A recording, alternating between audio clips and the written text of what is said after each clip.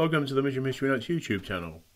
In this video I'm going to look at a photograph taken in 1975 by Eric Montague of the Buck's Head, and also tell the story of a drinking competition between Mr. Sparrowhawk and a pony in 1976. Let's get started.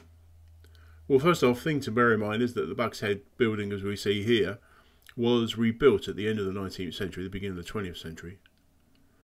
There are a dozen photographs on the Merton Memories website of the Buck's Head, of which there are only two, but in fact they're the same photograph, that show the pub before it was rebuilt. And this is the better quality of the two, and the picture reference says it's a Tom Francis photo. So we're looking up the London Road. On the left hand side is the King's Arms. That also was rebuilt at the end of the 19th century.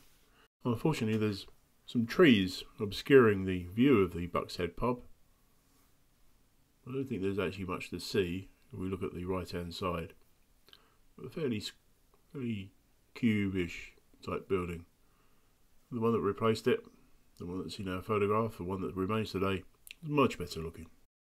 No doubt many stories have been told of this pub. Well, the one I particularly like was an article in the Sunday People in 1976. Mr. Sparrowhawk outdrinks horse in Buck's Head. Not a particularly good photograph, I'm afraid.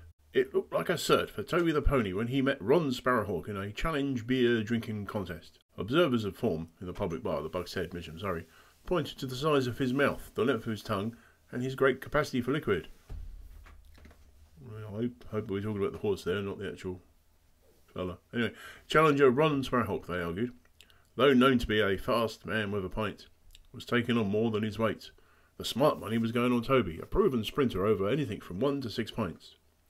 The public bar was tense when timekeeper Mike Green, landlord at the Buck's Head, put up Toby's pint. It was a smooth 3-lap performance. 3 laps of that long tongue, and the pint was gone in a snappy 6 seconds. Then it was the turn of Ron Sparrowhawk. He looked confident as he took his stance opposite his pint, nicely placed at the edge of the bar. He raised his glass with a nice easy action, placed it to his lips. Then, as the crowd fell silent, Ron downed the pint in an amazing 3 seconds. The contest was over. The dark horse had won. What the punters didn't know is that Ron Sparrowhawk of Bonds Road, Mitcham, is an expert on the drinking capacity of animals. I've always been a drinking man, he said later, so naturally I've been curious about what other animals can sink. I wanted to put my theories to the test with Toby, hence the challenge. I just opened my mouth and pour. It's like tipping it down a drain.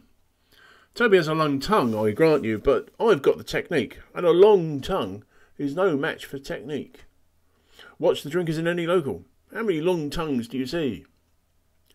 Mind you, that Toby can hold more than I can, but he hasn't got the speed.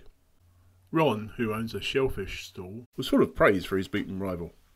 He's a plucky contest, that Toby, and I'm planning a rematch. Landlord Mike Green said that Toby started drinking beer 6 months ago. He has 3 pints in the morning and 3 at night. Ah, there you go. I must admit I don't look at other people drinking in pubs and wonder how long their tongues are. But anyway, moving on. Thank you for watching this video. If you liked it, press that like button, please, if you liked it. If you want to make a comment, leave a comment. I'll try and answer as many comments as possible. If you haven't already subscribed to the channel, why not consider subscribing?